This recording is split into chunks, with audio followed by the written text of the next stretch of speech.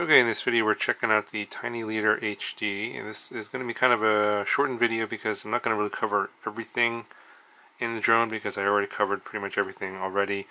I did a video, of course, on the original TinyLeader non-HD version here on the right.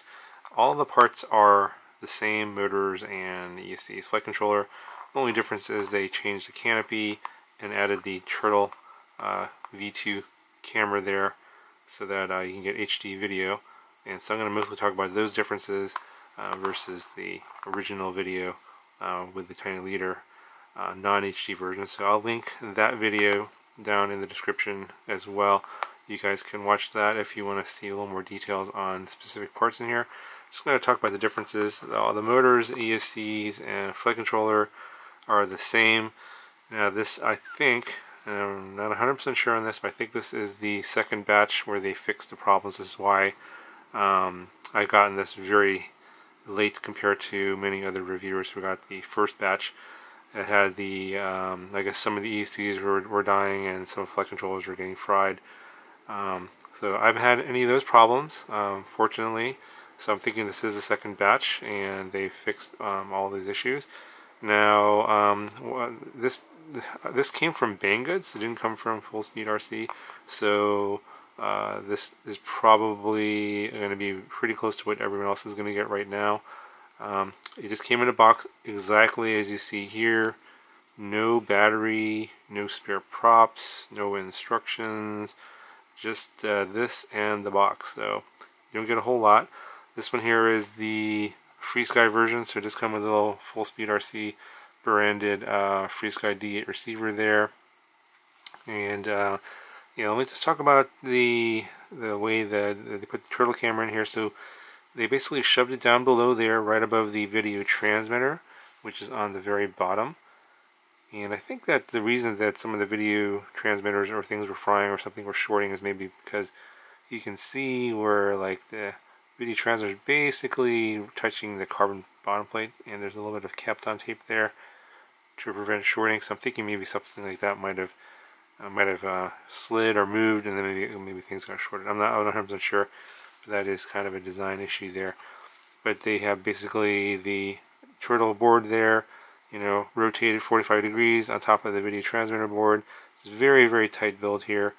The microSD card slot is over here. Yeah, there you can see it behind all these wires. And the button for starting and stopping recording. Okay, so if I move the receiver out of the way, you can see the button's right there. Now, the camera comes defaulted out of the box to not record when you power on, and I actually like that feature, so I turned it on. The little dongle for the OST cable is right here where you plug in the controller board, but again, they did not include this in the second batch. It wasn't included in the first batch, and the board you need is this thing here. If you have other Caddx cameras, you're going to most likely have this board and the wire that's going to plug into the dongle there, and that's what you're going to need to change the camera settings. That's what I use this to change the camera settings from well, actually just to turn on the auto record setting. Also changed a few of the camera settings to ones I like in terms of sharpness and saturation, because the default out of the camera is too sharp and too saturated, so I turned those down. But yeah, if you don't have another Caddx camera, you're going to have to find a friend or something to do that. I'll give you that controller board so you can change those settings if you want to turn on auto record on power on. Otherwise, you'll have to get in here with some sort of a tool and press that button to start and stop your video recordings, because it won't auto record out of the box unless you change those settings.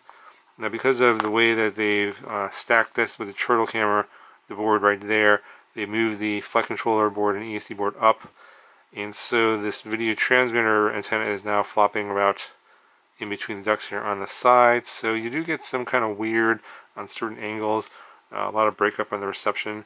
I would have liked to have seen some sort of other mechanism, maybe move the antenna up here, zip tie it to like some kind of a hook or something here out the top. That would have been nice. And then the receiver antenna is kind of doing the same thing as before. Coming up the side, out the bottom, I believe the original kind of has the same idea, like right here. See, it's doing coming off the side. That's okay. I wouldn't fly too far away with this anyway. It's just a 2S, 3S whoop, so I would say your range is probably limited to, I would say 100, 200 meters at the most. Yeah, I wouldn't recommend flying too far away. There is RSSI that comes out of the receiver as well. Now with the turtle board in there and the turtle camera, or the camera sensor board, it is heavier, so let's give you the weight difference between the original and the HD version. So I flew it on 2S, and I'll show you the battery here in a second. It's coming at 55.3 grams for the HD version, and the regular version is 46.3 grams. So it's looks like it's about 9. Yeah, it's about 9 grams heavier. That does make a pretty big difference. So you think about 9 grams into 46. It's, you know, it's pretty significant. It's like 20% of the weight, additional weight for the HD version, and you do feel that. I just flew it around on this GNB 300 milliamp hour high volt 2S lipo, and it fits perfectly in the tray here. If you use the 3S lipo, that's also it's like a GNB prototype, you do get a little bit more performance. Obviously, it's spinning the same motors at a higher kV, so the motors are spinning faster, higher RPM. But the top end of the RPM isn't all that, or sorry, the top end of the throttle isn't all that useful. You don't really get that much more power, and you get a much shorter flight time. So I'm getting probably 3.5 minutes on this 300 milliamp hour lipo, and I'm getting like a minute and a half on the 3S version of this lipo. So it may be that the batteries I have aren't very good because they are prototypes, so I'm not 100% sure on that. So I might get some more of those or more production versions of those later, and we'll see if performance are better or flight time is better. But yeah, I would recommend just sticking to 2S. You can do some flips and rolls with it, but yeah, it's not really meant for like I would say like acro freestyle type flying. It's possible, but yeah, it doesn't really feel that great because it does feel heavy in the air. Now the tune that comes on here, the PID tune that comes on here, is okay. I mean, it doesn't suffer from a lot of vibrations or oscillations, but it does feel, especially on the roll axis, it just feel very unresponsive or kind of loose to me. I'm not particularly a fan of this PID tune on here. Obviously, you know, it's very subjective. It flies, but I think that I would tune it differently. Yeah, it just feels like it's very sluggish on the roll axis to me on this tune. Pitch seems fine.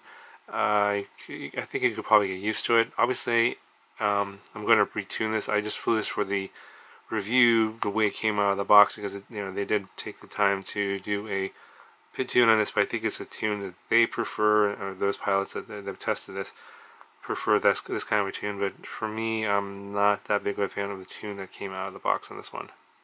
Now the last thing I want to talk about is the jello in the HD video on here.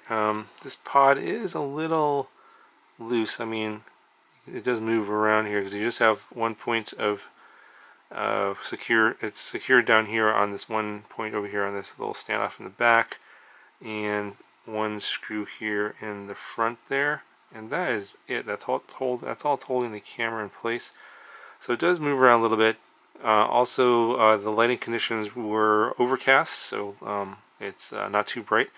And even with those conditions, there was a fair amount of jello you'll see in the HD video, which means that when you fly this in sunny conditions outside, if you fly this on a bright sunny day with no clouds in the middle of the day, you're going to see more jello than you do in low light conditions. That's how it is with these CMOS HD cameras.